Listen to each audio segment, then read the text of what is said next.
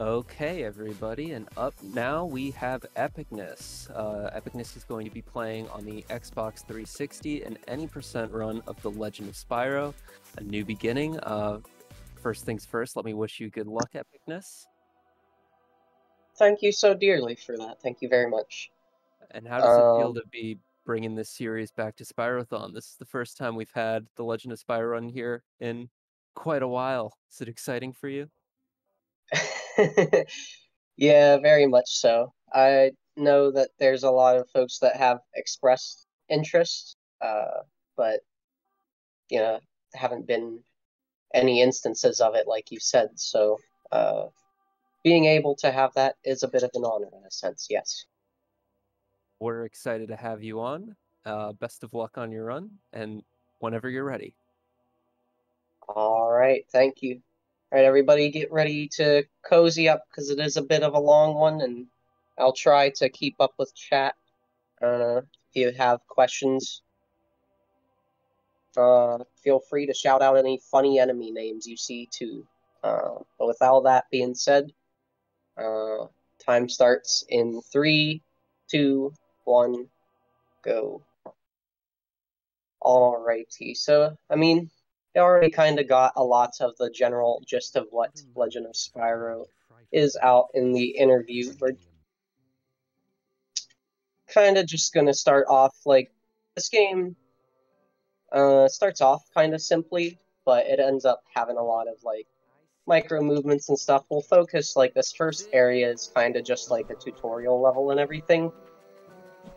But you'll notice like the movement just being a lot crisper, perhaps compared to previous runs if you've seen it. But the charge is, of course, again going to be like the crucial movement thing. It's a bit stiffer, perhaps, than in the original trilogy, but with some camera turning and the fact that you can just like pivot with it by like jumping and resetting it at any point, mixing that in with just like stopping and turning occasionally with your regular walk, like you still have plenty good control in that sense.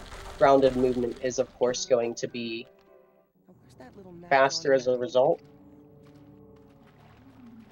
Going through this little tunnel here, you can kind of get a sense of like maybe the range that turning has when you know where you're going and everything. Fairly standard. And then for combat, we're going to just start off with we have only like our most basic moves right now. So it's kind of just like the main goal is like getting all the enemies like grouped up, get a bunch of extra damage in that way by like hitting multi-targets. Normally, when you're playing casually, you would like fling enemies in the air for like free single target damage, but it takes a lot of time to do that, and that prevents you from keeping low to the ground to like switch between your air and ground attacks to keep your DPS up. So I'm kind of just like watching. I saw like I did 3 hits on that. Each of these dies in 4 hits. I hit that last enemy with the back of the 3rd hit. Don't want to like overmash, otherwise you end up doing some of those melee attacks that only really swing down, because they do not like hit the sides to get that extra damage. Now we have Flame, which it's just going to be like some supplemental damage. And you kind of just go around trying to keep the enemies at bay, trying to use the flames to get that extra damage or to stun them. Have a lot of bodies to keep track of, either like hitting a bunch of people at once for like chunks damage, or you're like single targeting down and going, a lot of adaptability and like just intermixing between whatever tools that you happen to have available. So that's kind of like the crash course. Oh yes, that's what I meant, by the way, when I said if you notice any funny names, the enemy names are random. So I always try to catch 1 or 2 good ones. Now, most runs before have always just been like trying to do that kind of like micromanaging, optimizing of combat, but right there was a quick little instance of the strafe jump, which is a technique that I found a couple years ago, and I figured I'd play the game casually again, and it's really weird because, like, honestly, like, it's not that much. It's one of those blink and you'll miss it things. Effectively, it ends up acting as a triple jump. There's like a strafe lock-on thing, kind of like, Z targeting in Ocarina of Time, where Spyro gets some dodge moves. And there's a way to engage that while in air and then do a dodge move, and the game still thinks that you're grounded for a short period of time. So essentially you get like 3, maybe 3.5 jumps if you're counting the dodge itself as a little bit of a directional boost. And when that was introduced, it actually like saved, I want to say maybe a little under like 10 minutes or so. And there's a good handful of new what? Oh, okay. I was like, there's always one that gets away.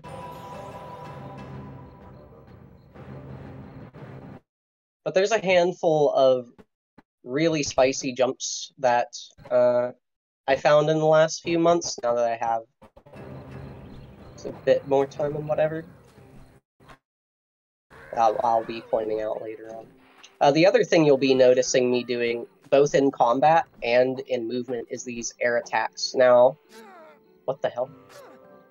Whoa, this is a... okay.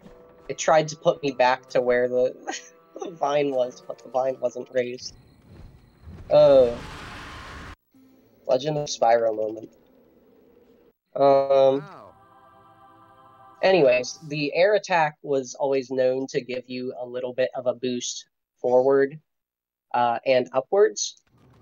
But it wasn't really utilized nearly as heftily as it could. I practically do it at the end of like all of my movement chains when I can. Like this one, for example. It helps me like just get that little bit of extra oomph to either like catch a ledge or, extend a glide a little bit further than I need to. And just also having that directional oomph as well, like, helps you, like, correct your jumps. You can interrupt certain jumps, etc. This whole, like, section here, we're going, like, back to, like, essentially Spyro just learned, like, oh, he's dead. That's what he learned. He learned that he's dead. Which, very startling. But not too big of a deal. The bigger deal is that he's a chosen purpley boy, and this elder dragon is going to teach him a thing or two. But we have to get back inside the temple first, which requires pushing these statues, which normally there's like 2 bouts of them. And this is the second one that you get to after the elder dragon leads you up here. But you can do a strafe jump off of one of those spider enemies to just kind of get up here earlier. I'd always wanted to read E-Dragon. I figured it probably fit a similar vibe. I would much prefer being the dragon in that sense. This gives... hold on, there's a funny little jump here I want to point out. So there's an enemy behind here used for a cutscene. Now it's used for a skip. Similar kind of thing, you go back and do a loop around there or whatever. There's a lot of instances like that in terms of level design where you can take advantage of the strafe jump. It's a little unfortunate because the game is admittedly, like, the biggest problem is that the game has, like, a good bit of linearity and tall invisible walls. So there's a bunch of instances where you might think something could be possible, but then you get turned down heftily, unfortunately. But there's still some cool stuff to be had and a lot of interesting leads. We also cloned Ignitus there. That's his name.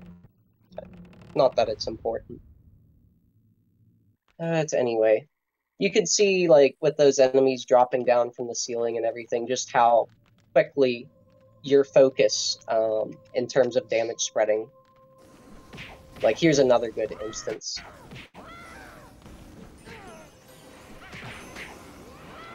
Try and get them to, like, circle around you, but there's also a little bit of, like, risk-reward in that. Because, you know, they can always just aggro you and just deal a bunch of damage. That was a bit slower than I would have liked, you know. Oh well. Using breath to cover landings and whatever. Just trying to keep that damage up, but also keeping the enemies at bay.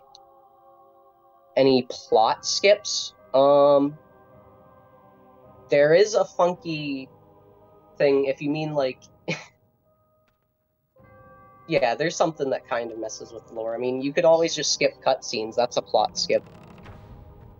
If you really think about it.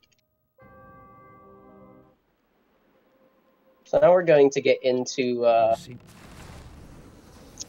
New Beginning's other favorite thing to do, which is kind of like having these bits of downtime that diversify the gameplay in a sense. Although this is just like kind of a lengthy tutorial of Ignitus telling Spyro of his abilities, which we already partially know about or could figure out ourselves. These enemies in particular are really obnoxious because they actually run away from you much sooner than you would expect, and like a little bit outside of your flame range. They give you a lot of time, but they're tricky to pin down. They also don't really move in the way you'd expect them to do. Okay. You'd think going at them head on. Alright, there you go. Kinda have to cut them off. Oh, you awaken my hopes once more. Anyway, this period of time gives me a little bit to explain some of the retoolings in this compared to the rest of the series. Something I'll be paying decent attention to throughout the run is the gem system, which they've been reworked to essentially be like this resource system to like keep you in the fight and everything. You've got red gems that equivalent to your health, green gems equivalent to magic, and then blue gems are going to be the most curious one, probably, since they're necessary for like upgrading your elements to give them like better utility or range or damage, what have you. You did it. Now it's time to move on. Practically all of the gem sources like give you a little bit of each. But you have to watch out, because with this being a PS2 game, I don't know if I'll be able to point it out, but they can only like render so many gems at once, and you're trying to get as many of the blue ones for upgrading an endgame element that's going to make a lot of the fights much easier. But it's possible, like, while you're getting these gem clusters, that other ones despawn from other enemies dying and dropping them. This way, oh ma one. We'll get to the best breath towards the end of the run. Don't you worry. It's it's one of the most notorious things about this game, honestly. In fact, we end up saving most of our upgrade stuff for that, so that will be curious. Now you're ready to proceed. But anyways, it's possible for some of those gems to either, like, despawn... Oh, that's not what I meant to do. Whatever. There's a thing where you can knock this guy forward a little bit more initially, but he got knocked down instead, so I have to concede to being a little slow. Come over here. Spyro. Now we're gonna get this fireball thing that's gonna act as a ranged projectile, but for the most part we're going to just be blowing it up in enemies' faces for good DPS. Over here. Which we'll see in the ice level when stuff gets real. Oh shoot.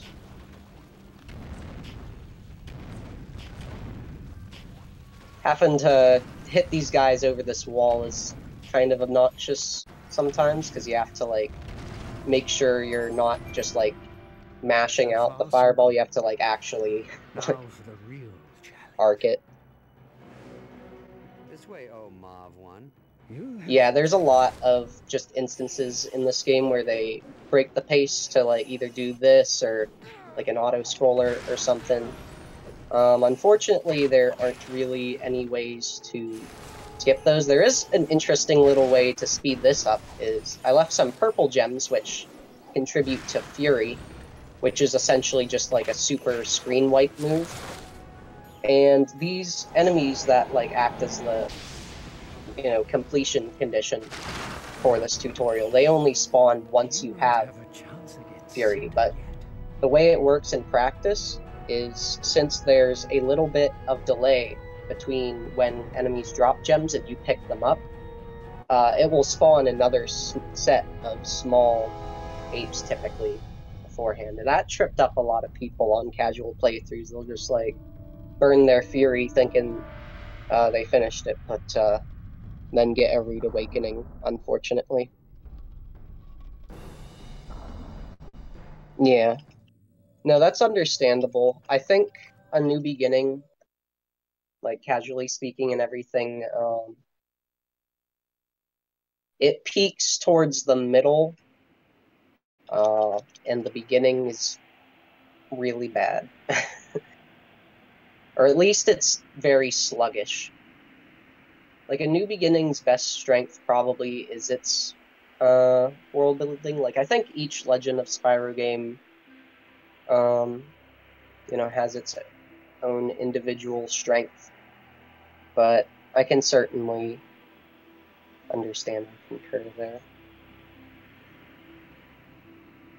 Oh yeah, doubly funny. Yeah, these are, like, I guess the first instance of, like, a free flight level. It kind of gives me the vibe that it's, like, almost like a 3D bullet hell thing they were going for. But, like, it gives you the impression that it's kind of open, but it's, like, incredibly on rails. Once we get to the ice thing, we get some pretty decently paced gameplay, though. Good mix of a handful of jumps, because for whatever reason, the ice level just does not have nearly as stingy of invisible walls.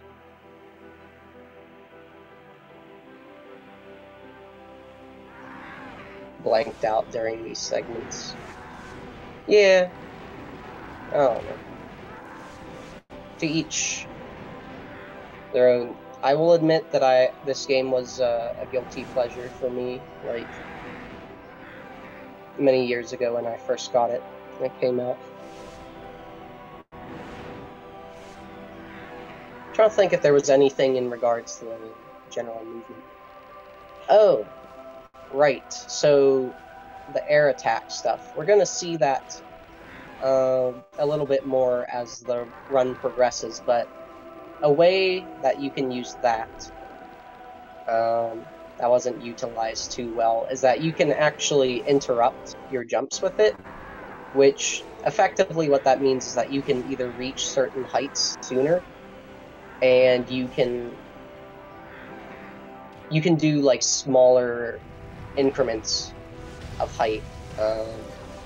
So, like, say you wanted to do not something between a single jump and a double jump, you can, like, mash out your double jump, but before you get the full height of your double jump, you put out an air attack. And so essentially you just get, like, incredible control over your height and your air time, which ends up cutting down a lot of just waiting for it to land. Anyway, we're getting back into the thick of it now.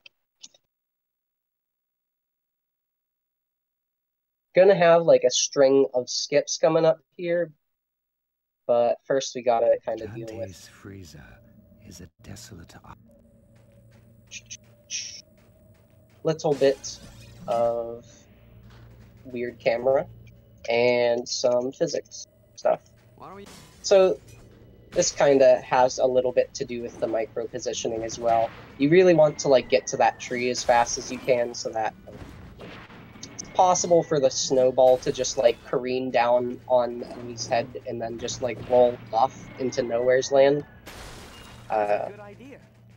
And you have to like take your turns carefully, get the snowball into the enemies so that they kind of get flung up and don't end up like attacking the snowball out from under you. Alright, here we go, strafe jump time. So much for that encounter.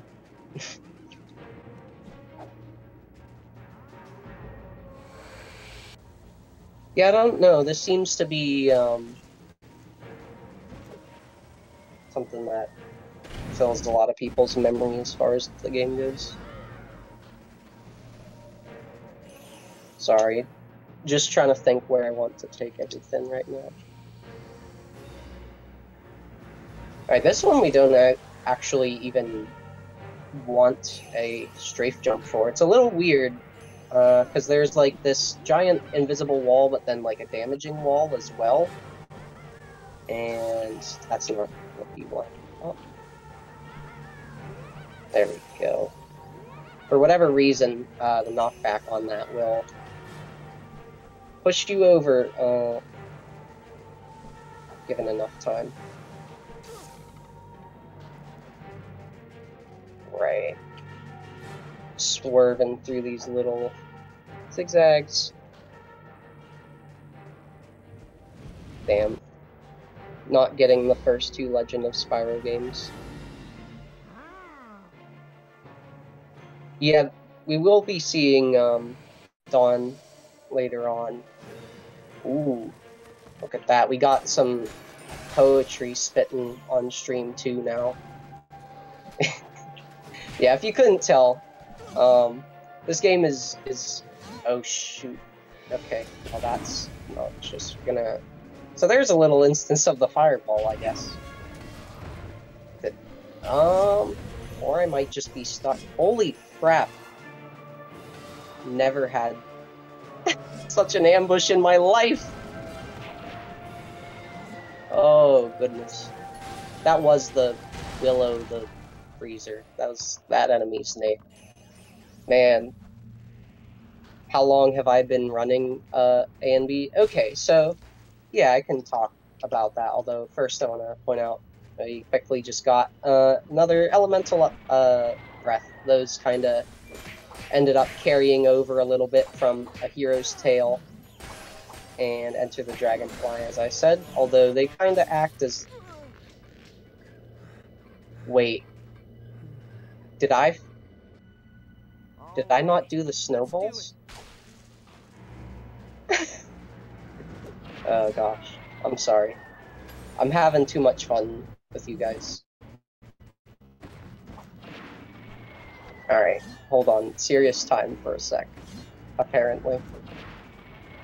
Yeah, so the breaths, you know, they have their different utilities. Like, the electricity is going to be our most noteworthy simply because it's able to fling enemies away from us, like non-mandatory ones that would be in our path, as well as sling enemies off cliffs for environmental hazards.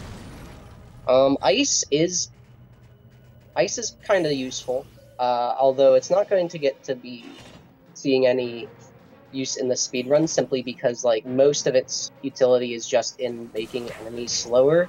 It does have some high damage, but you have to like really upgrade it a lot, and at that rate, Earth is going to be our go-to.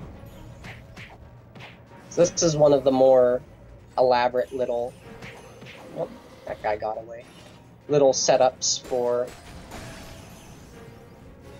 a fight, because you have to lure those little skeletons over and then like shimmy yourself so you get them in like almost a circle around these guys, so that the whole like radius of the firebomb hits.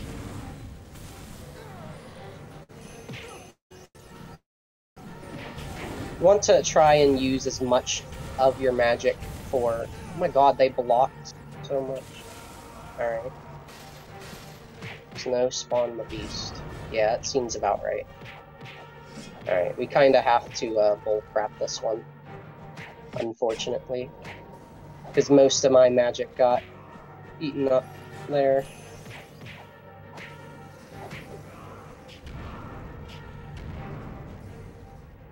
Okay.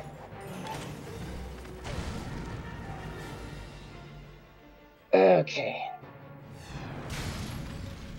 Unfortunately, I hit him with a fireball there, which I mentioned about flames being good for supplemental damage, and that for the most part you just want to do fireballs, since they have the best DPS. But you do want to try and hit enemies with flame for the end, because it just has a faster death animation.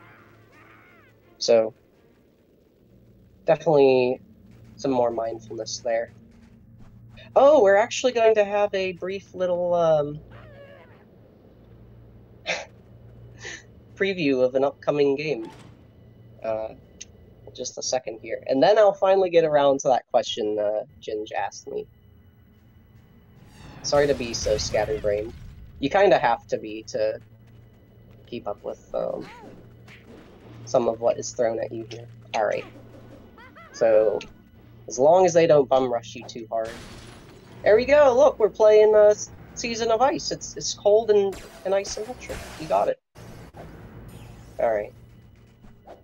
That's the best joke I have for the day, folks. I hope you enjoyed it.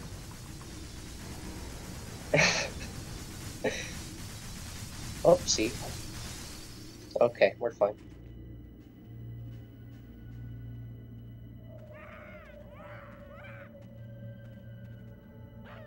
Alrighty. So, Ginge was asking about how long I've been running New Beginning for. So, I think what's been really interesting about this is just, like, seeing how it works compared to its sequel, the Eternal Night. That one I've been running for almost 7 years, but this I've only really gotten into the last maybe 2 months. There's a lot more, like, elemental weaknesses and stuff, but on the flip side, like, okay, I don't know if I mentioned it, but they are in the same engine, and Eternal Light is kind of, like, just built off of the same base moveset as New Beginning, but it introduces a lot of these elementally based movement options that end up influencing things a lot more than you might expect, especially when you're looking at it from a speedrun sense. Nice. Yeah, that was nice. Normally those skeleton guys meander off. I'll talk about how that influences my perception of this in a moment. Right now, I have to use a not too well-known secondary effect of the Fury attack, which is that Spyro gets these, like, extra little, like, effects based on the element that you had equipped. So, like, for fire, you get these, like, these footprints of flame that kind of, like, deal extra damage to nearby enemies. Normally, like, most enemies are grounded, and you can just kind of get it while you're doing melee damage, which melee damage is also increased. But since it's not the case for those floating ghouls, you kind of have to wedge yourself underneath them and just, like, tiptoe between them. Speaking of tiptoeing, there's a trigger in the middle of that room there for, like, a big fight if you just go for that one crystal. And I have to wonder if that's intended, like, for you to be able to get around that or not. What? Okay, I guess that was the spike from that there. can see, I also try to take my paths like kind of tight, but I do leave a little bit of room for Spyro's head in case he like conks on some of this wood. I mean, wait, this is a PG stream. I shouldn't make any jokes about wood. Whoopsie. Nimrod. Epic. Okay.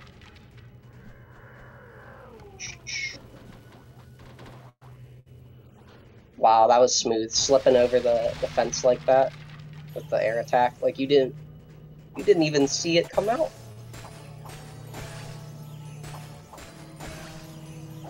Passing is mostly good.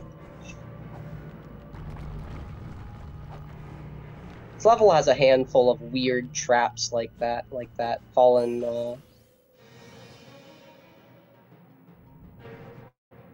falling floor. As well as like there's a handful of places like coming up here where you'd think like you can glide across, but I don't know. There's some directional things with this level that I question. So as far as version goes, I've actually been, over the last few months, I've made Discord for the Legend of Spyro in particular, just since there were a handful of people I knew that were like interested in running it, and it was difficult for me to like get resources together or like figure out like covering 3 different games and whatever when there's like 2 different engines and everything.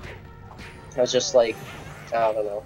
And someone had reached out to me with interest, and so you know, one of the things we have been working on actually is loadless timing, so that we can eliminate some of the oddities in regards to like the approachability of these games. Oh, I need to level this up. As there are certain versions, particularly with Dawn of the Dragon, where you need like a setup that's like, oh hey, get the PS3 version that's $100. You know, like accessibility was a huge concern there. I still need to like touch up some of the A New Beginning speedrun board stuff, but we were looking at like having emulators allowed and everything, just since like, you know, copies are hard to come by. Also, hello, Jeremy.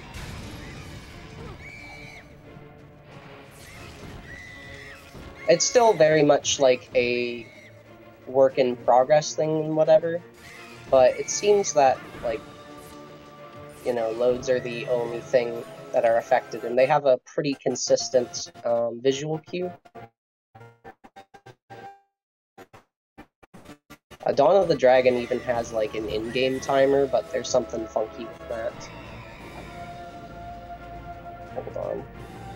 This fight's kind of annoying because they have you kill like 20 Dreadwings, and I have to think they expected you to just fling these guys off of here.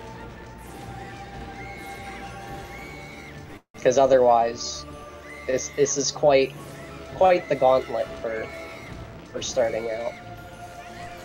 A lot of people say, you know, that Eternal Night is difficult, but this game can definitely wallop you as well. It just kind of has better checkpoints. Alright.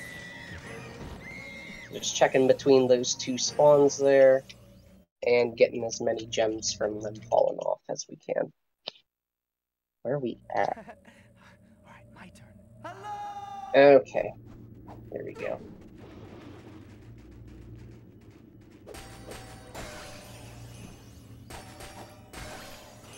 So just getting a lot of like extra gems, with everything just only giving you, you know, like a mix of gems. You kind of have to go a decent bit out of your way for some upgrading stuff, especially since the last level is very particular. This is that boss I talked about in interview. But you really have to, like, watch the AI and see when he has the shield out and whether he's doing, like, a low sweep or a high sweep. In the second phase, it's not as much of a concern. We can just kind of die to refill our magic, and then mostly only does low sweeping attacks. But going into it, you kind of have to maybe trade some health to just then be able to go right back in. I really shouldn't have done that. Okay. Okay. There we go. Sheesh. Oh, that's true. A Hero's Tale definitely does have you die and then, like, waiting on stuff like that.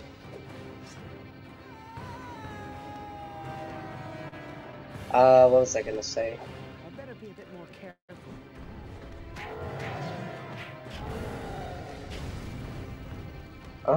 Yeah, that'll work. Sorry, this boss just is pretty intense because he can use, like, certain attacks that will just, like, send you a far bit away, and then he does this, like, full body coverage thing where you just can't hit him for a while. It's nasty.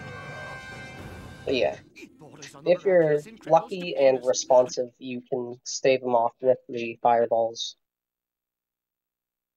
Oh, right. Okay, so if he does hit you, you have to be careful, because for whatever weird reason, Yes. the way Fireball works is it actually, like, spawns based on Spyro's, like, jaw location. What a phrase that is. So if you slip on ice, Spyro kind of, like, throws his head back and screams. Well, he doesn't scream, but it looks like he screams. Listen, and I will teach you its secrets. And when that does happen, he'll just throw the fireball straight up. So if you are not paying attention, you can just, yeah. No, guys, he said electricity is the spark of life, not the nightlight. Yeah, I don't take any, like, offense to it or anything. Like, it's a very good game to just, like, chill and chat and everything. You grasp the concept. Excellent. Just kind of nature of the beast, you know?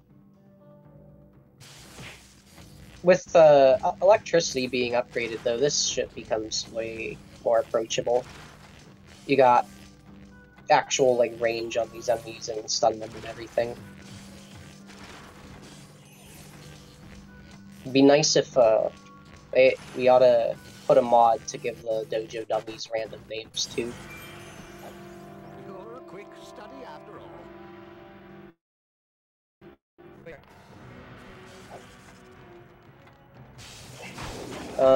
Gosh.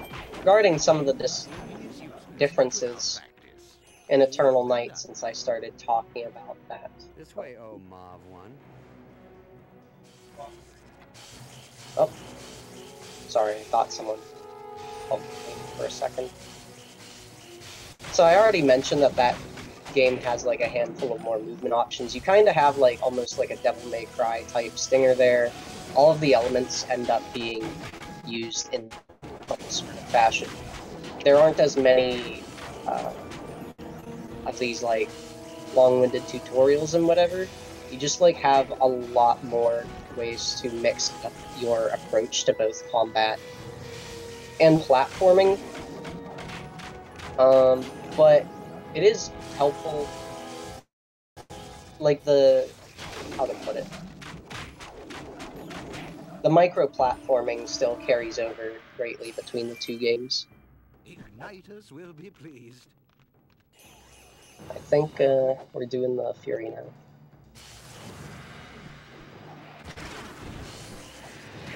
Didn't mention the strat for these guys is to kind of have them. They tend to lunge at you, like, as soon as they spawn. So if you're in the air, you can tend to, like, do a ground pound, and that has multiple hitboxes to it. These guys only have like 2 hits worth of health, so you kind of do that and then see what's straggling. Trying not to leave too many gems uncollected, because at that point you're being wasteful. There we go. Yeah. Yeah, I definitely would be neat if there was just kind of like a menu thing to head in here and then do this. It wouldn't be too shabby. I am actually going to pull attention back around now, because one of the crazier findings is coming up here in Tall Plains, which, generally speaking, seems to be a pretty well-liked level, both in terms of its atmosphere. It's got a actually good handful of, like, Spyro, decently hidden Cyril, collectibles in the form of just, like, hidden side paths with gems and stuff. Music, of course. Tall Plains was once home to a proud... And you have more elaborate terrain with, like, a little bit of puzzle platforming and more dynamic arenas. But what we're going to do is a very silly strafe jump to get around some very tall walls. We have to get this large guy over here because we're going to be standing on a branch, which, for whatever reason, has collision on the sides, but not the top. Oh shoot, I had the... Okay, never mind. Really? Okay, so I basically got it, but didn't got it. Maybe that position will work. I'm doing a fireball to try and stun them. But we can then kind of like lean into... Alright, I'm gonna reset that.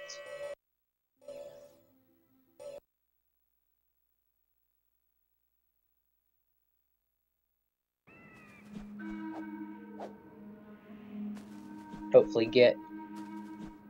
You have to be really quick as well, because the way this ends up working is you're standing on that corner where there's a very tall invisible wall, and you have to have Spyro kind of face a little bit inwards, and he can lock on to enemies in a very small subsection of this hallway. Can I? Okay. There we go, up and over. Alright, and someone was asking about the plot skips earlier. That's the Kane Quickscope. Man, I'm so cringe, I'm sorry. There's a llama dude you free, and he's kind of an asshole to you. But now you don't have to deal with him, and now I have to deal with this. Hold up. I saw this coming. Yo. There we go.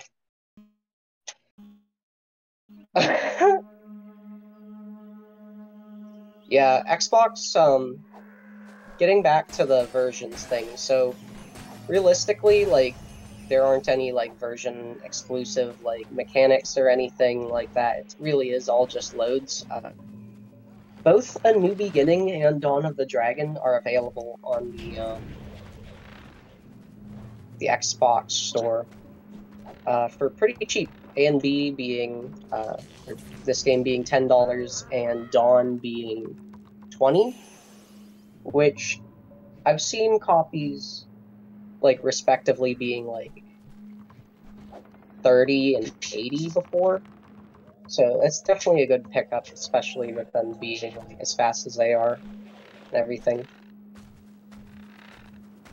There are some, like, weird things with the sound, I guess, but, you know. Oopsie. Extending the blind. Oh. Thought I hit the cutscene there. Alright.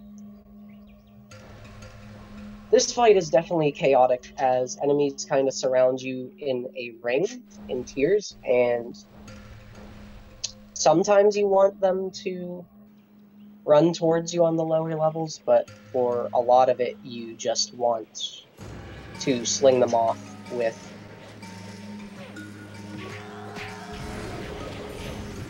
electricity for that quick kill, which, yes, believe it or not, that will be considered. Okay. So he fell, but he didn't. Alright. Willow Beard, Forest Bone.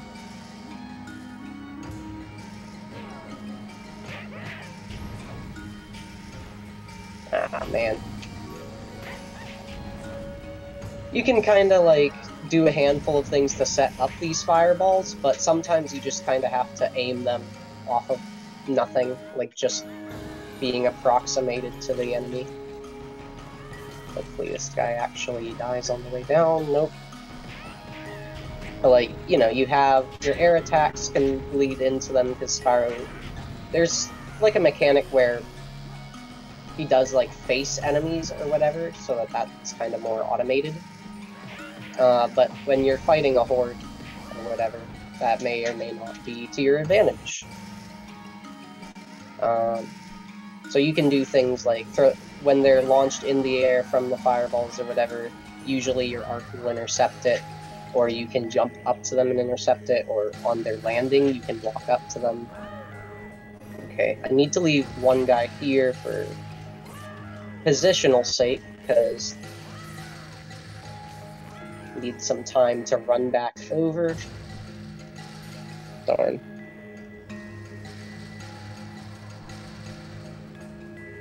And that's why you want to get there sooner. Oh well. This energy wall in particular annoys me a lot. Because you could there's a lot of just little collisions that make me think you could clear it, but there's just a giant invisible wall backing it up from behind. Alright.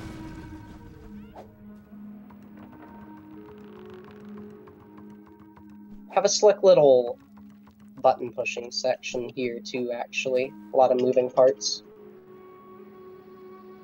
So for here, you're supposed to turn on these, I guess they'd be considered windmills, to get this water flowing that opens a door. But as you do, these enemies spawn. And actually, you can just kind of reach up here at any given point, but you do have to activate them all just to get everything going. You have these little, like, crevices to avoid there. You have the ground pound with its, like, big hitbox, overlaying some cutscenes here. Whoa. Alright.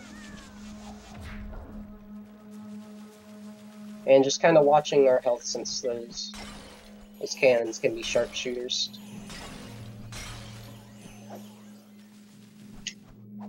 Okay, nice. That's actually an interesting little point to bring up, is that every time you do one of these air attacks, you do have the risk of holding the button does this ground pound thing. So if I'm ever, like, over a ledge and end up doing one of those, you could just die. So you really have to just, like, keep your fingers moving crisp. Nice camera. It's another thing in this game where there's kind of like these damage states or whatever, where enemies will become more vulnerable for a bit, but then they'll, like, start, you know, shielding or whatever. And that's particularly problematic for these stone guys, as they're extremely resistant during that.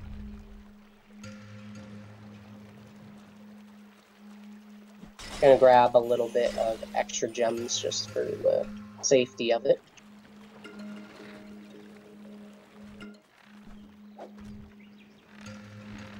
Lots of stutters and freezes. I'm sorry.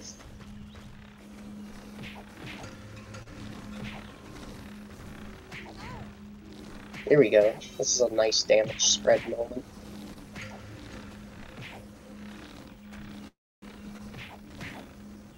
Alright, there we go. That Fury is a new addition done by me because I don't like it. fighting them. Just like getting them all killed. Normally you like try to reserve your fury to like have the melee attacks get you some extra damage in. But there really isn't like combat for so long, and you're just kind of holding on to that fury for a time, so it's like, I'll try it.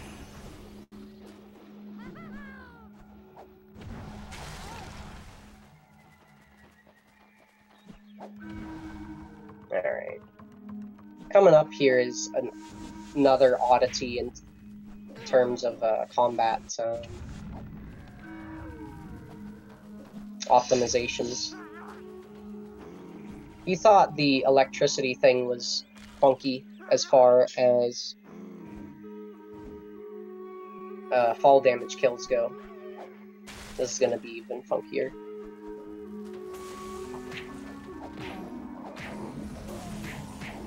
Alright. So, with that, by timing your air attacks and flame in a particular way, you can kind of wedge yourself underneath an enemy, and they just stay long enough that they just get instant killed, I guess. It's like such a marginal thing, because the flame only like barely pushes them up, but evidently it works, and it saves you a heck of a lot of trouble. As we'd seen, larger enemies can kind of ignore a lot.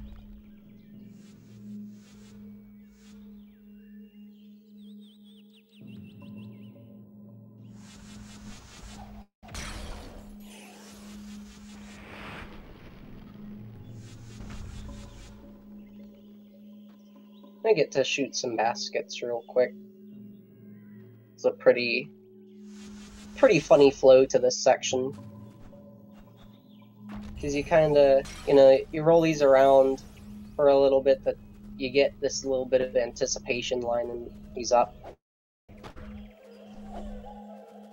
You can send them from like a really, really long way. Pretty surprising. Thankfully, they track to you better than the snowballs do.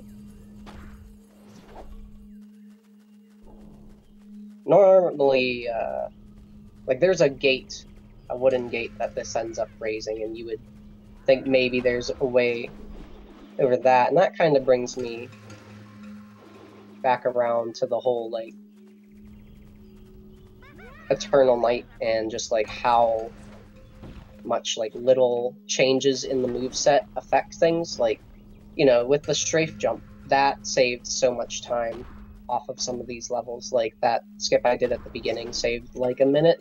Well, it would have if I was good. But in Eternal Night, there is a technique where you can launch an enemy really high into the air and then bring Spyro to the same level as it. And there's a similar move in this game, but I haven't been able to replicate that kind of interaction. And if that could happen, then you'd essentially be able to have Spyro jump like, I don't know, 6 times as much, and maybe get some out of bounds in.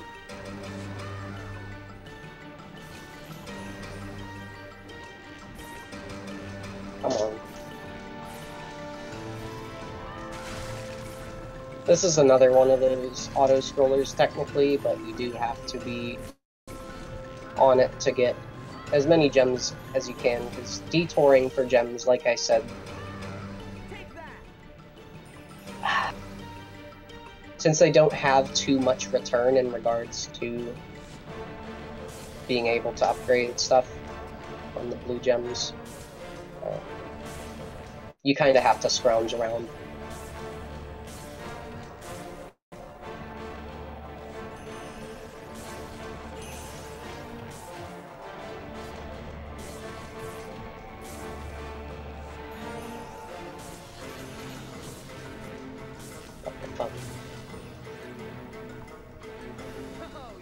Alrighty. Oh, we have to be real lubby. That's someone's pet name for like their spouse or something. Why do I talk? Oh gosh. But yeah, they can really hit like a truck. As you just saw, that guy took like a third of my health and got some decent knockbacks, so you gotta watch out that you don't just get chucked off the edge yourself. They have a few charging attacks where they just become immune to this knockback. And at that rate, then you have to just really get on it to get them off the edge so you can get some of your health back, and of course the positioning too. Like when that happens during a run, I'll just like do whatever I can to keep on board, because dying here means losing 2 minutes.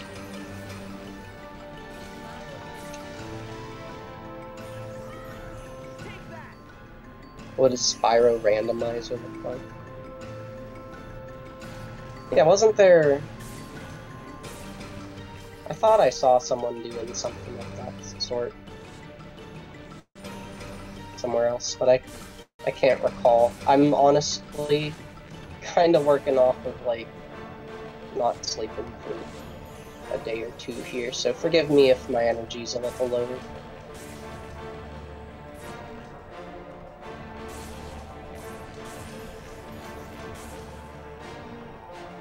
Oh wait, I'm already here. That's alright. Well, that was fun. Much rather take that jump safely, for the same reasons I mentioned earlier. Down here. Fireball, just so that they don't mess with me. Darn. I was really cutting that close.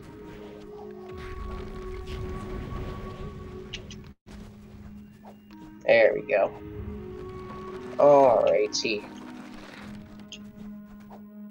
Now this Stone Sentinel guy, he can definitely be a bit of a troublemaker as well. Although I wouldn't say to the same extent as the Ice King, because he has a significant blind spot that if you can just maintain within it, then you're kind of set.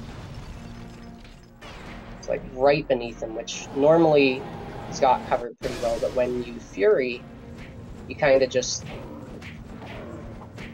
get lodged in there. Hopefully can stagger him without getting knocked away too frequently. Oh shoot, I've got to jump away. I have no health. Unfortunate. Alright, yeah, this is doable. Kinda like spin in synchronization with him.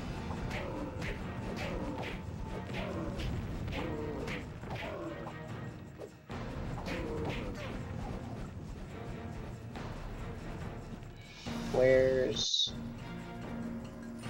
Man. Normally you get a little bit more damage down from the Fury, but decided to be angry and kicked me a lot more today. Oh.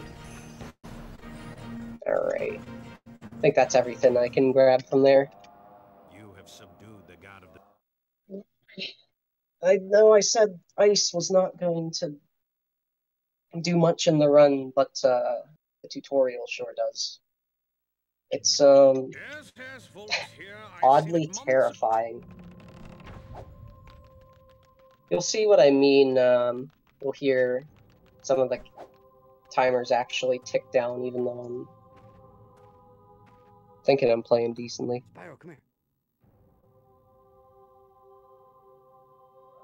Certainly fire and electricity are nice sidelights, but now, young dragon, you will learn the secrets of ice, a power worthy of the elites.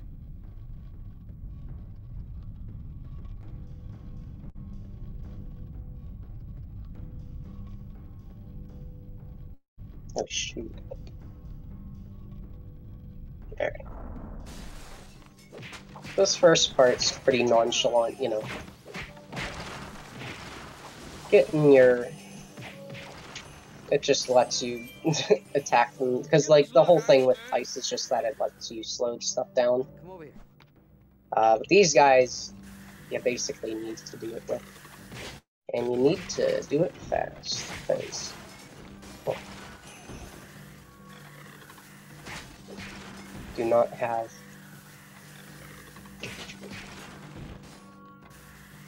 Okay. Thanks for running that way. Yep. Hear the timer count down. And I don't think I approached that too terribly. This one's at least a lot more interesting, because the audio, actually, you can kind of listen to and tell spatially where they are. Snap around to where you think their spawn would be.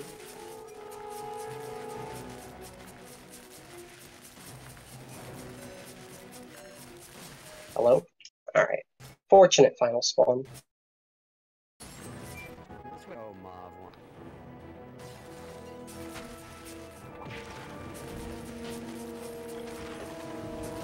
You can also kind of mix up your approach here with, like, either running in and just, like, doing the full damage through the ice spears, or doing some melee. Hello? Okay, there it goes. Yes, that's it. Yeah, I was gonna mention that I thought I was seeing some drops.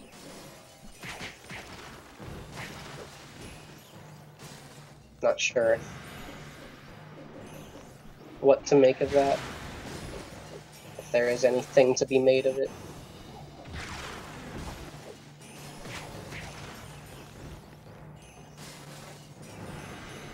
Munitions Forge coming up is actually another level, I think.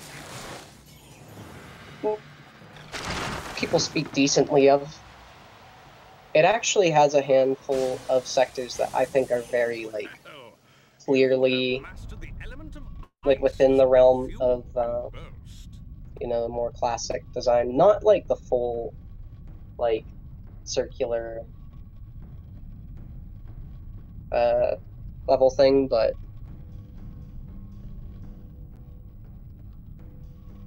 okay, good to have the confirmation. But you kind of end up going into these areas that are sort of like looping and interconnecting, and have you collect several of, you know, whatever item it is that fits. Oh, for real?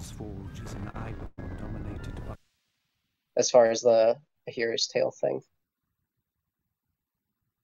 Pretty bonkers.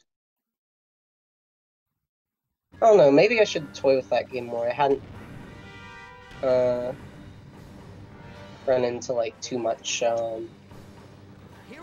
like enemy interaction. I think I got like up to the swamp or so.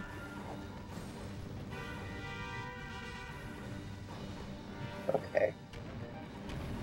It's also a lot of just prioritizing certain targets in here that like lead a pack or whatever, and yeah, it's supposed to be like, oh, kind of hard to get to or whatever, but if we just kind of gun straight for them, can mess them up.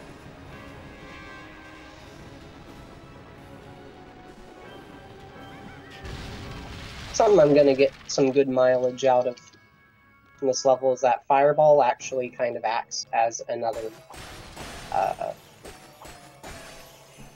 like melee strike, which is useful for these doors, but not for these gems, because like more particle effects and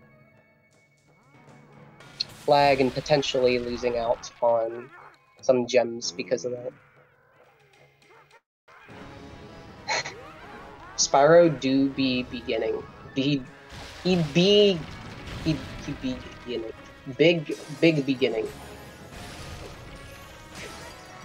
Anyway. This is kind of what I had in mind.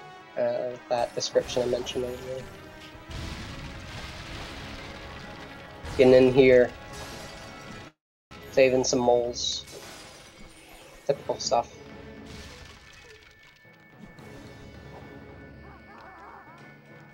I think that's all of them, yeah. Technically, there are other ones you can actually kind of try and route a little bit differently there, but yeah. For all the other ones, you just have to get all of them, so I don't know what the distinction was there.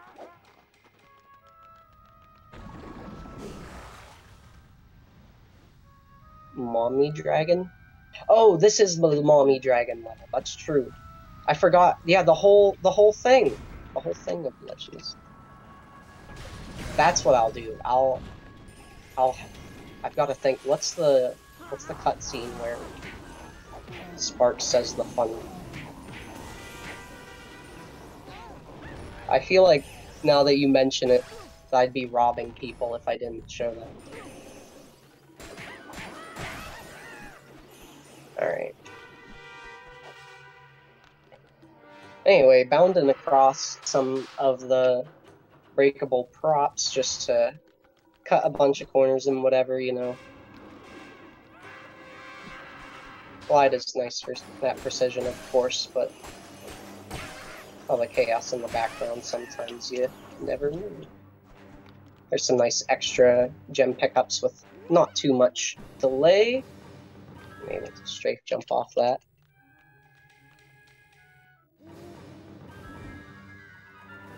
Oh yeah, I mean to some extent I guess she's a foil of Spyro, but we just got the extreme element I was referring to. So we're actually going to upgrade like both parts of the Earth Breath twice. There we go.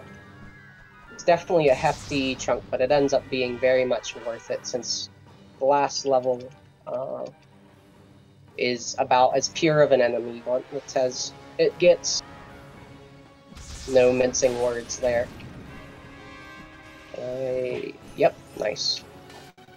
The sloped surface like that, you can kind of glide up it a little bit with the air attacks. Okay. That's disappointing.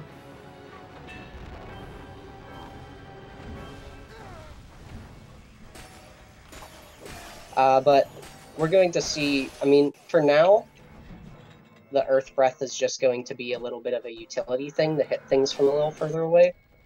But once we get to the boss, it's going to act as incredible single target damage. Also, you were talking about being blinded. This is definitely a photosensitivity moment.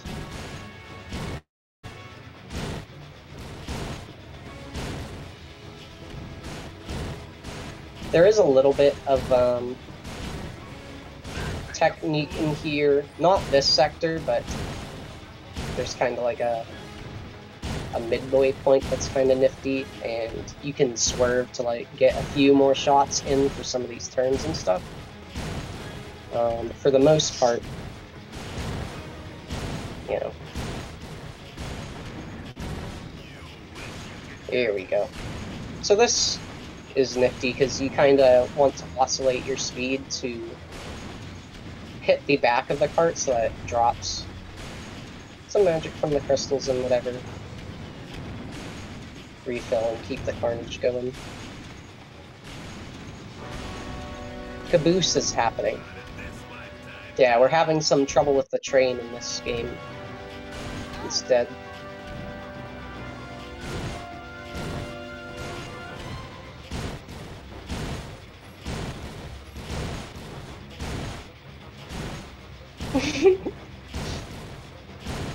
Why is he on a train? Because this is some sort of like weaponry factory thing, and you gotta be efficient. Spirit trap. That's pretty good. I mean, we are getting spirit gems after all, so I'd say your joke tracked. Hey. Oh gosh. Anyway, this boss also happens to have the name Nice Place that you can get Spyro Reignited Trilogy from.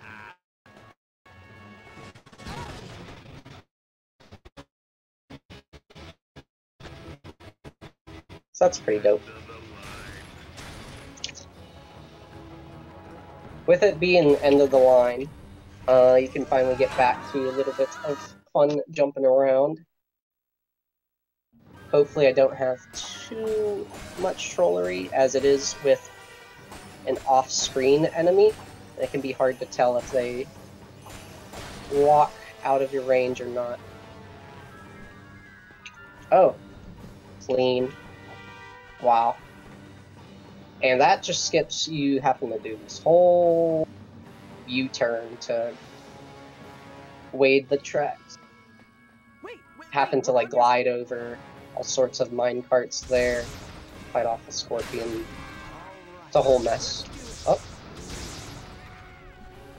I'm amazed with how large a cone that hitbox is, how it did not sleep.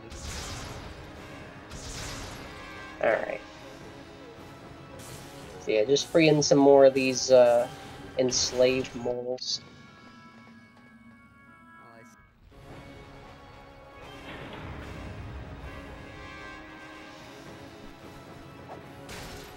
Alright. Attack. Kind of jump over and ignore all the enemies that you can.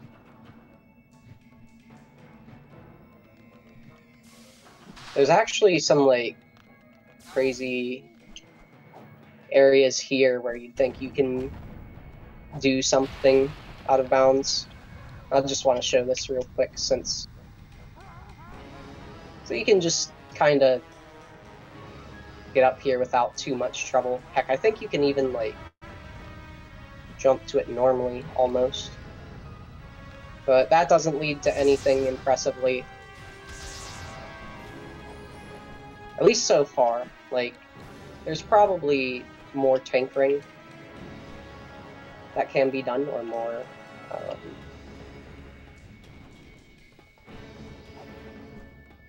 techniques to be found, but just, like, to give the idea that, you know, there's more potential. So this is all also just not out of bounds. I mean, it is, but it also, you know, that's kind of the dual frustration. It's like, the walls are very demanding, and it's really cool when you can get over them. But man, doesn't really not let you do much sometimes. Alright, so this is kind of the last point we have for health and upgrade gems, as well as a very weird little movement chain here to climb the spiral. Oh, okay, I thought I was gonna target him. That's okay. We can get up here. There we go. That was pretty slick. Goober. Alright. Yeah, that winding area is just like a whole little playground of funny collisions. I love it. Alright, now for this actual Steam boss. So, the whole thing with this fight is trying to get the train conductor to turn in towards the center. During this first phase, he's rather slow, and you can always influence him, but not necessarily guarantee anything, so I like to try and use a Fury and follow him up on the first phase, since he really doesn't like to turn. Or like it takes a while for it to happen anyway. Come on, you gotta start doing it sometime. There you go. Double back. Alright. Do some tight glides around and then get them right on the end. Normally, you know, it's not a very long period that they're down. They keep getting like progressively faster and leaving you less and less time to react. There's a hell of a lot of hitboxes going on and whatever, so you kind of just have to be right on it and use that extra range of the earth blast there. It will just like take out like a whole health bar instead of like normally you'd only maybe be doing little bits. Oh, very nice. Alright. That was pretty clean. Which means I should definitely not be too concerned as far as picking up enough of these gems. Slick. Yeah, Spyro suplexed the train, that's right. That famous scene. Oh, speaking of famous scenes, people were asking for Mommy Dragon, so I'll gladly oblige. There she be! Oh, she's already eaten my ass! Mom, please.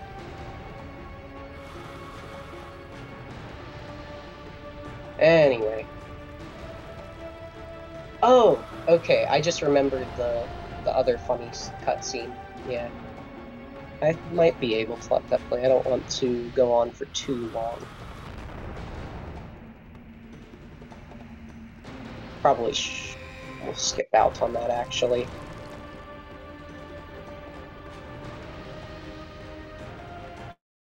This level's at least very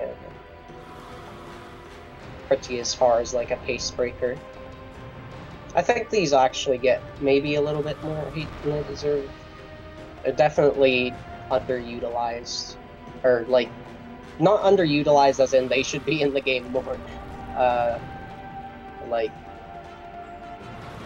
Like the tooling as far as like what the actual gameplay is. Like I think, you know, you have all these like dodge and roll mechanics and whatever. It seems like it's supposed to be like this whole, you know, clusterfuck thing, which, you know, there is some dodging.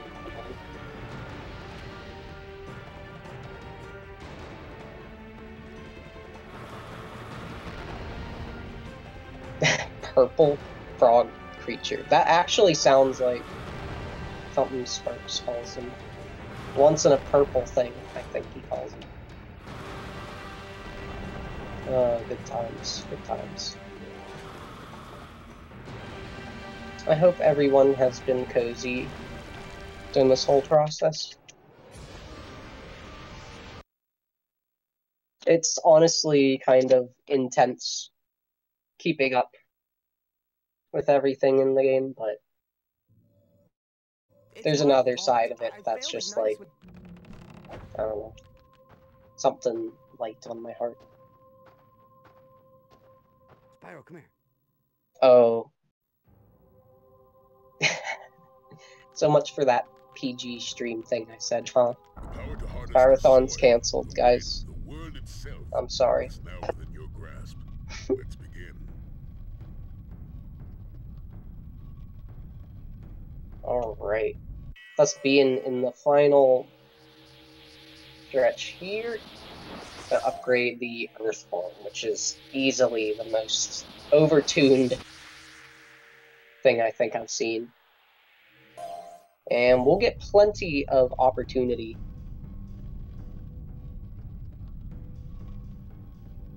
to see how potent it is in the Cinder's Lair level. Although first we have to do what is perhaps the most awkward of the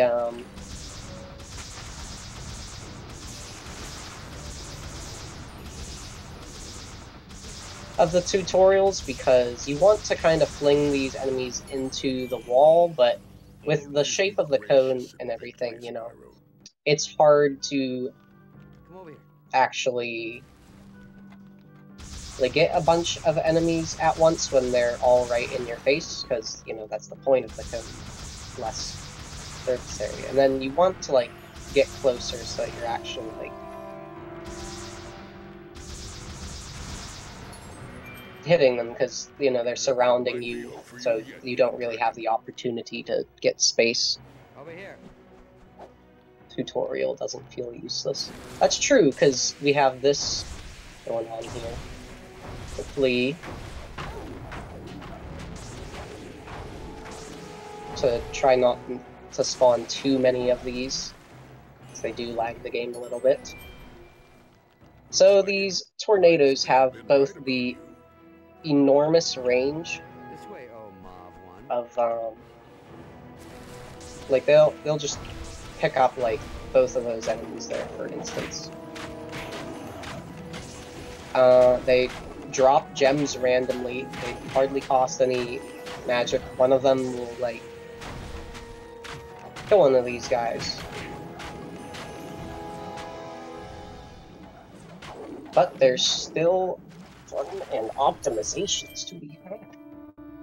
Because the last level ends up throwing just a lot of hordes at you, and you kind of have to keep up with the spawns and just like coagulating like so many enemies at once that it's ridiculous. Oh hey, I got to show the gems despawning. So that's kind of what I was getting at the whole time as far as managing gems on screen. That will be a huge thing in the last level as well, since there will be those kind of just constantly falling onto the screen. And you kind of have to end up like collecting those and maneuvering around, dealing with the earth bomb having the same kind of like arc and everything. Yeah, no, Spyro does definitely become Doom Guy at the end of this game.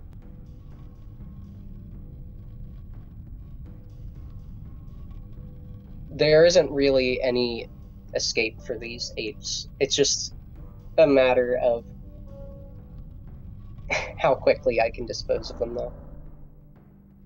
There is still a really strange skip in the second half of this level that is what actually ended up like inspiring me to pursue it in the way that I did. Because I spent several hours just like toying with the idea. It's very obtuse, so we'll get there when we get there. I don't want to spoil everything before it happens.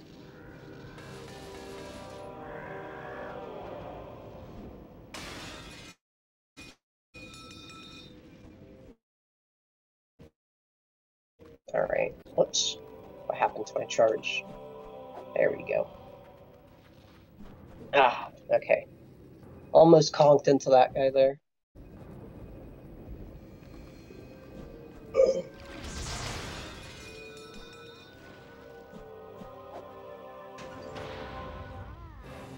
Alrighty.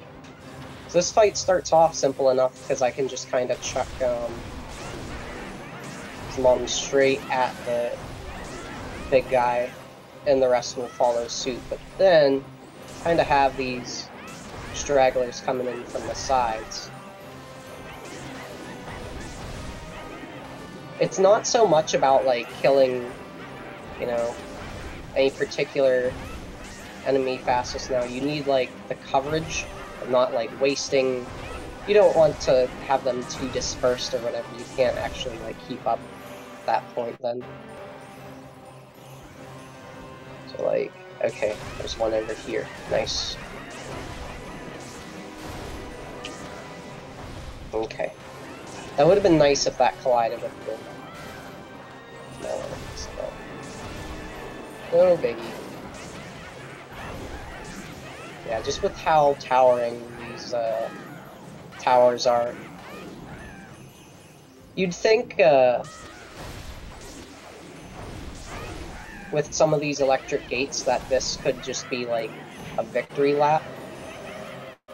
Doing some platforming, jumping over some stuff in the end, but ends up being... Wow, those are really high.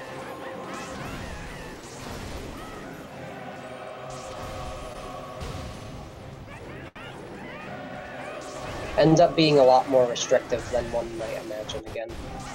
But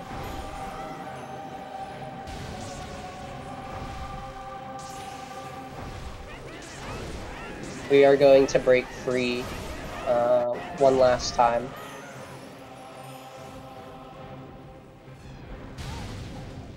In the end. And we'll get there as we pursue this. Sorry, yeah. It's kinda hard just not to get lost in it. You kinda, like, still get that, like, fuzzy gameplay experience during some of this. It really is like a very oddly paced run as a result, but I am very happy and fortunate, I think, with some of the findings for it recently. But there we go. So I ran forward a little too soon, not like keeping enough, like you only really need enough to maybe like keep like 2 of these earth bombs in reserve or whatever, just so that you can kind of like start this. I mean, this is literally a slaughterhouse we got running right now. With the exception of that, like jumping up sooner just to start this sooner.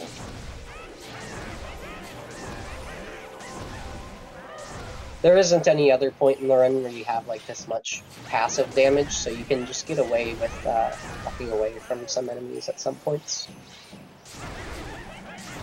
This not as much, it's just like a mild optimization.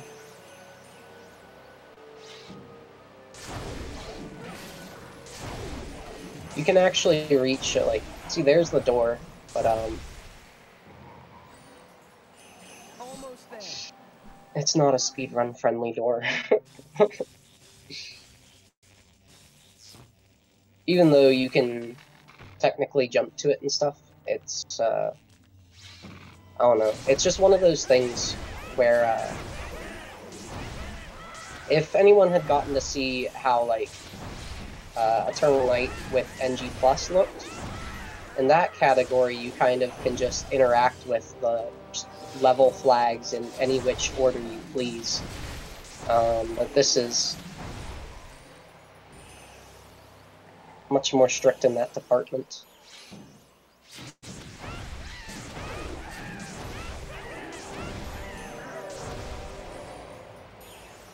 Just there's still...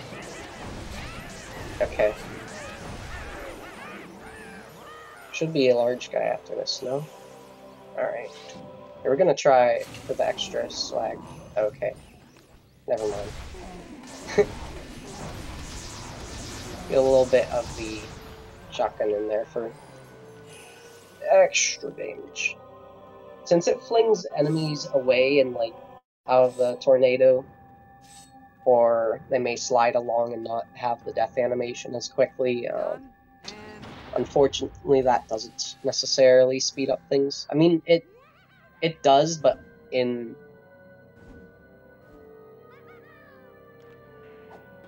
only in mild circumstances at the end. Normally I have Earth equipped there. The hell? Okay.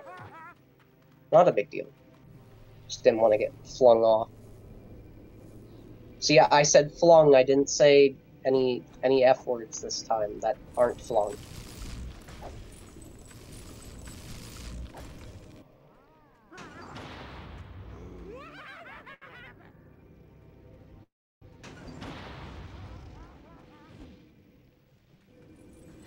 Alrighty.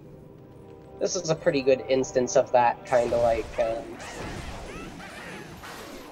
trusting in the damage and moving along kind of dealio.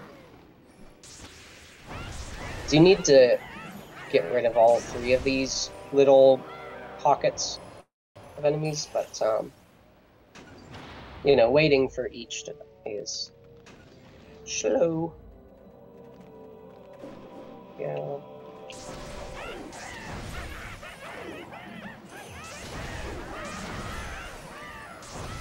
Alright. Damn. I got extremely outplayed. F word is an F word.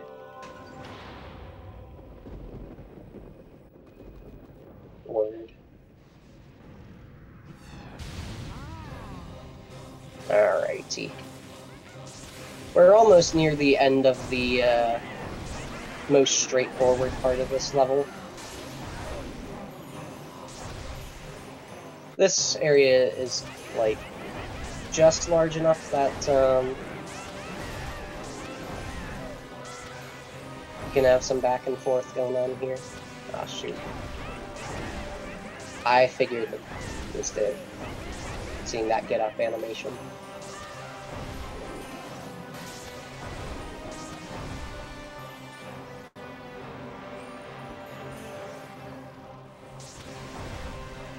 Okay. Don't know what took so long for anything to show up.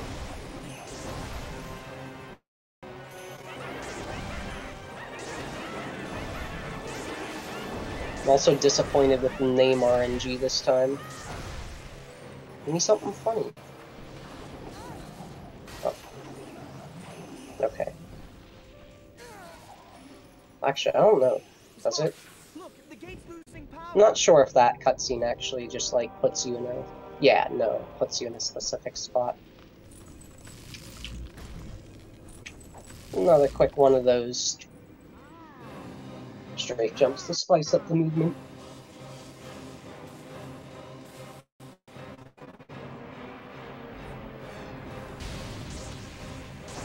Alright, now we get to kill a bunch of enemies in another way.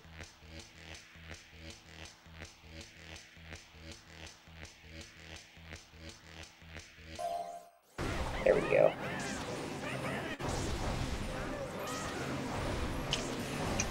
Alright. They've upgraded the electricity, and that's going to be our last look at that screen. It just kind of careens people off, and there's going to be some elevators, so of course, you know, we're getting some good use out of environmental deaths.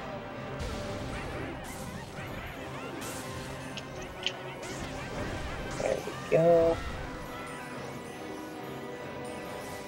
Spawns are really annoying because they, like, come in the middle of everything. Bisky. Not too bad.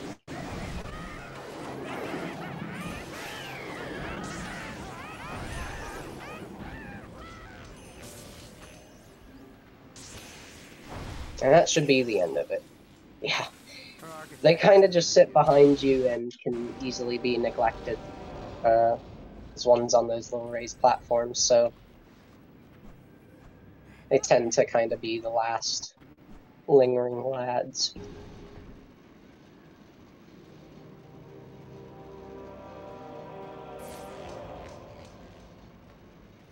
Alright, we got our anti-sea bear circle here.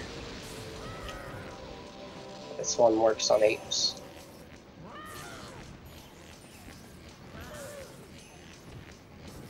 See if I can keep the circle going.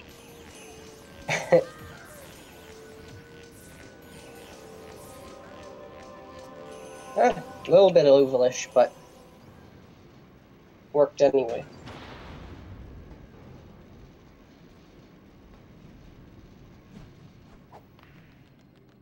Alrighty. Activate these little spawns. I really like this quirky little guy, actually. They have a much more erratic movement and way of attacking you. But of course, You know, we're not gonna get to see too much of him. Him being at the end of the game, and this move essentially just auto-winning.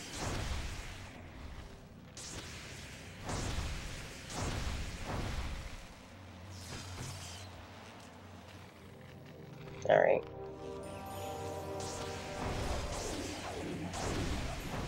Magic, however, is quite scarce here, so you have to try and have those land as much as you can, just because, like, the initial impact does do decent damage. And their health bars being as long as they are.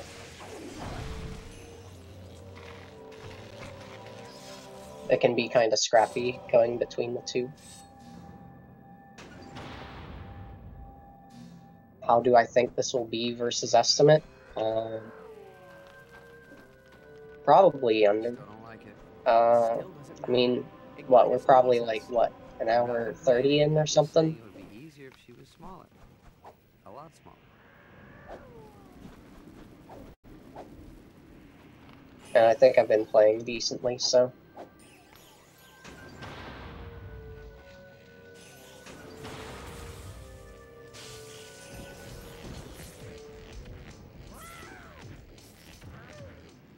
Yeah, we're getting to the final stretch where you actually get a little bit of platforming nonsense happening. Okay, that was funky. I guess one of them got caught on the sides there or something. How erratic it throws and how much it bashes them into the wall. It almost feels like a little worse having electricity upgraded here, but there's other times where it just like perfectly gets them. Alrighty. So this is a funky little skip that was known before. Making it happen consistently is weird and questionable. This, we just hug the wall, just like we want to hug Mommy Cinder's face right there. Alright, there we go.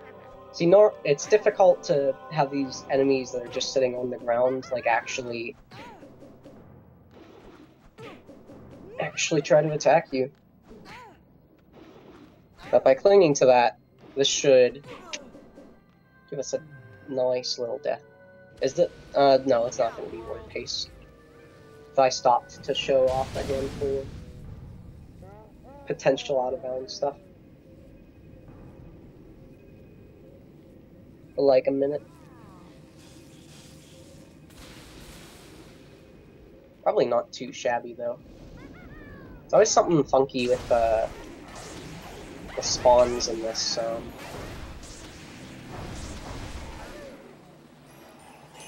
this room, and I don't know what it is. This guy joins the party real late. I suppose, you know what, that works out really nicely. I've still been toying with, like, how to approach that fight, so that worked out. Alright, it is hype time. I know this is very sudden, but we're going to be doing some serious jank. This is what is necessary to get over the absurd walls in this game. So, alright. Yeah, you know what? Maybe I'll just let it speak. No, okay. Come on, get in there. Alright, so you spin up a little. I need the camera back out.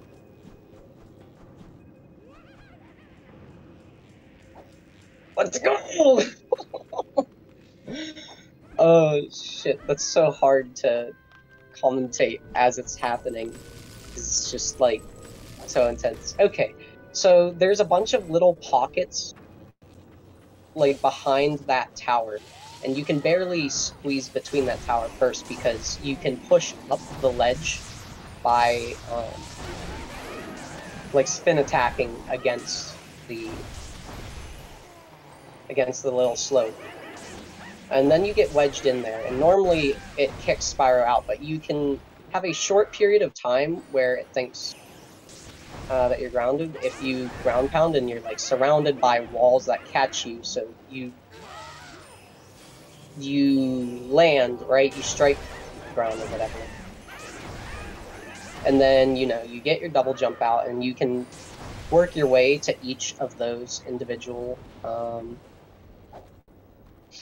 little pockets, and then it turns out that the very top of those towers have the tiniest bit of just pure collision that you can stand on.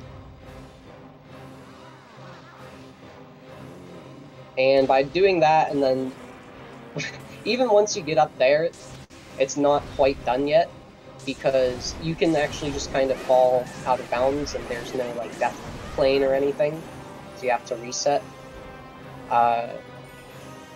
And since it's like right on the very edge of the level, if you don't glide in enough, then you can fall out of bounds, but also if you glide in too much, you actually miss the opportunity to do anything. Also, if you didn't have a good indicator for the Earth Shot's power, this is basically the same as the Ice King boss we fought earlier. Oh! My other best joke! The Ice King is from Adventure. That's the joke. We didn't get to see him throw any funny ice, though. Oh, true. He does got that melted plasma. Dora Devil Seer. Nice, we got the quick kill. Alright. Now a complimentary little elevator to close this out, almost. You get kind of too far away for a lot of gems to actually attract you here, so you kind of end up supplementing for some gem drops off of the Earth Bomb on the higher rings.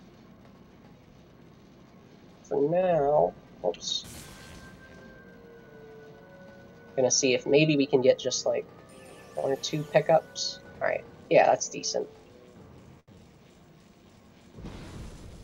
Oh wow.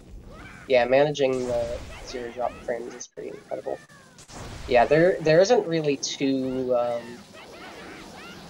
like just looking at this arena, you know, with it being like a literal circle, you can't really get enemies clumped up too well, so I tend to prefer just using the Fury attack here that I wasn't going to have a use for anyway, as opposed to just like slowly tickling each of them to death.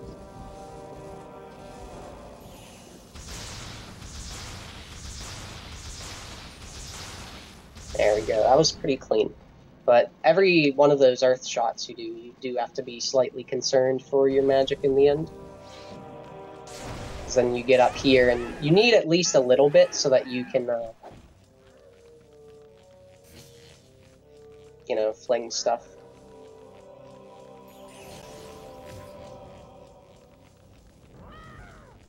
You have to awkwardly straddle between these couple of doors.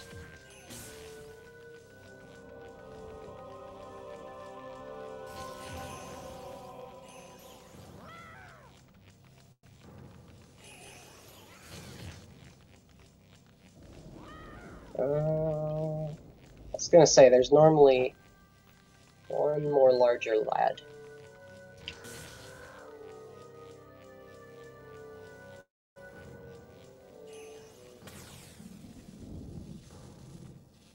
And then after this, hopefully we can have one more other funny... We're gonna try and have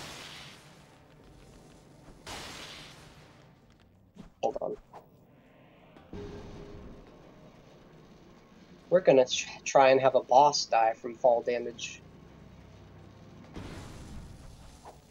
Maybe that's within Cinder's character, but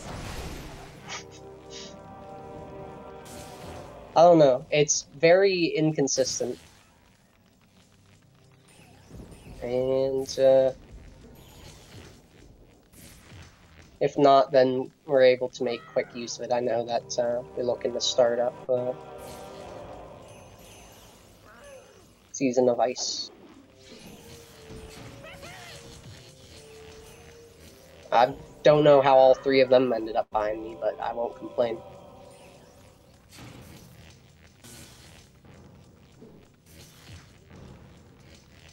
At least these ones are already targeting you on spawn.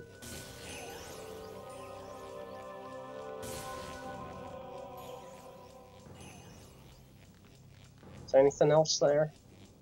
Oh, alright.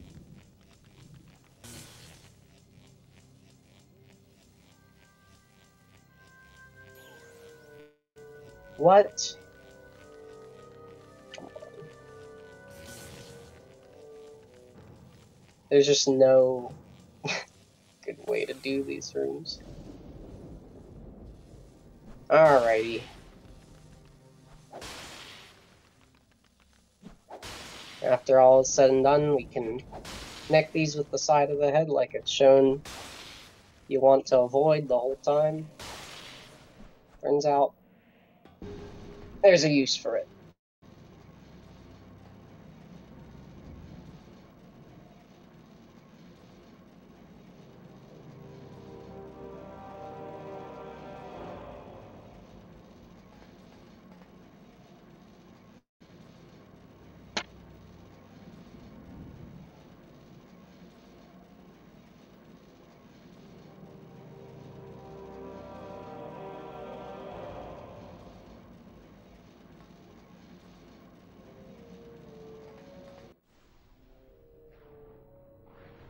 Alright, let's see if we can make this last stupid thing work out. Maybe. Maybe. One more shot. Let's do it. It's not even like actually that much time saved. I think I have the strength to go on. Oh, come on.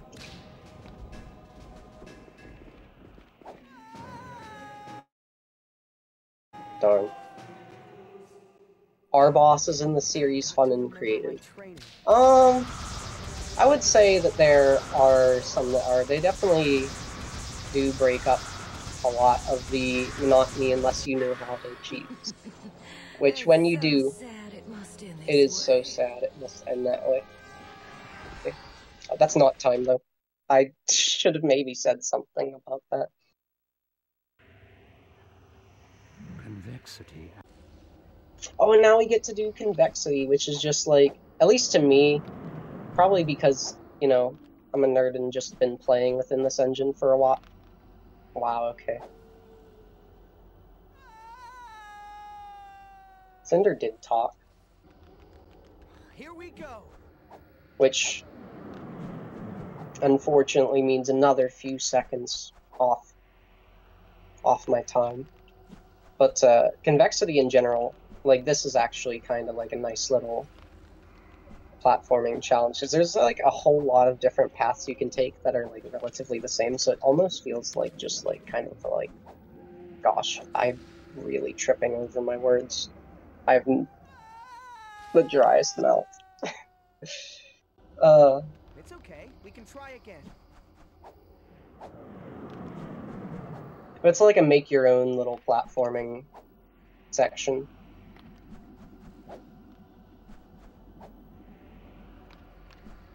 Okay. Nice double jump eat.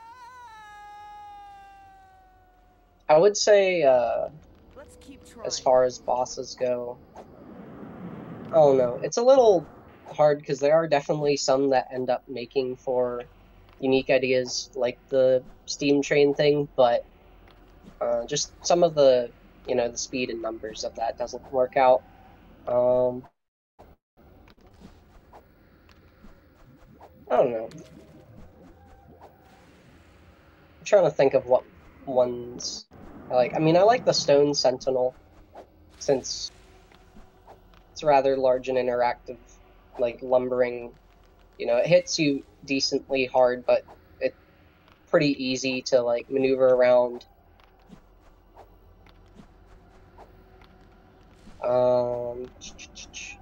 Cinder's pretty alright as well, but she might be a bit overtuned. Just like with the flame sometimes chain locking you, or the range on that. It's much better, and just like Eternal Night has much more approachable tools, I'd say, like with the Dragon Time and buffer system being a little bit smoother.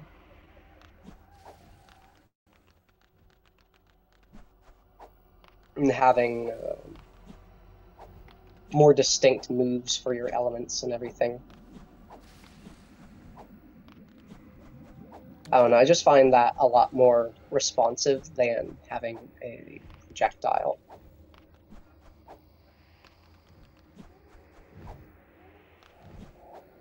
So that kind of helps.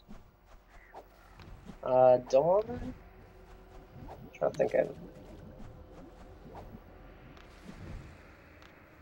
I kind of forget that Dawn has bosses too. Anyway, a nice little quick cut across that corner. Target Cinder, just like try to outspace him. Get a little bit of extra damage before she takes off. I was so happy when I realized I could just kind of strafe target, because I had the hardest time like setting up Spyro to be like in a decent range where she would do her swipe attacks. But just like stay put. You kind of have to do the same thing here, because she tail whips you, then you really lose your mojo. Hello? Oh yeah, we're coming up on time in like 30 seconds, I want to say. Just have to have a quick laser battle, as any good fantasy trilogy thing should.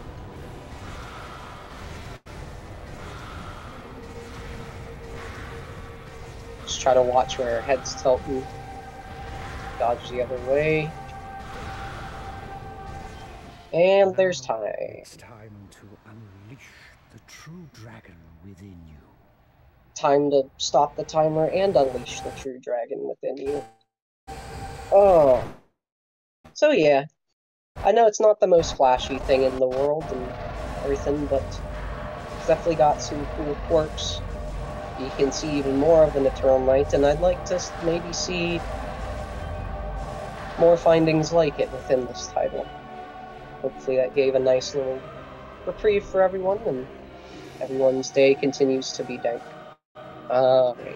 I don't want to hold up Alright. So. Well, GG's EpicNess. Definitely a fun run, and again, one we haven't had in a while, so appreciate you coming through to do that for us. Are there any shoutouts you'd like to give, or do you want to tell people where they can find you and your future runs? She is just like me. Sure. So, wait. Dude, we gotta Yeah, get so out of here now. I have I can't Twitch, leave her behind. EpicNess. Oh yeah, I've got to see I occasionally stream on there when I have the time. Beast has been trying to kill I us. also have, Yeah, I that suppose, wasn't her I'll fault. plug She was the being used by the Dark Legend Master. of Spyro Discord that I started recently, since there's been a lot of renewed interest in just like digging and trying to retune some of the boards on speedrun.com. So I can hunt up a link to that real quick that I'll drop.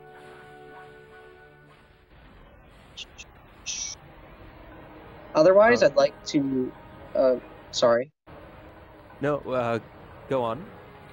I was gonna say that I'd like to thank let's see, what are their names? Zirla, Dragon Soul, Decidius.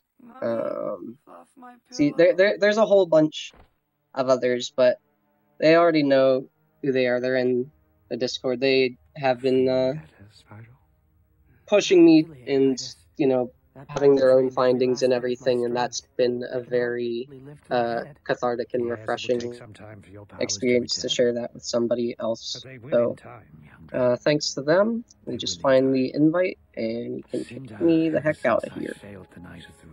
All right, and coming up next, we have CD Ramatron. He's going to be doing Season of Ice any %, and I'm also done with my hosting duties for the day. So you'll get to listen to First Mabel introduce that next run. So everyone stay tuned, and we'll be right back with Season of Ice any %. But we still don't know what's happened to the Dark Master. No matter.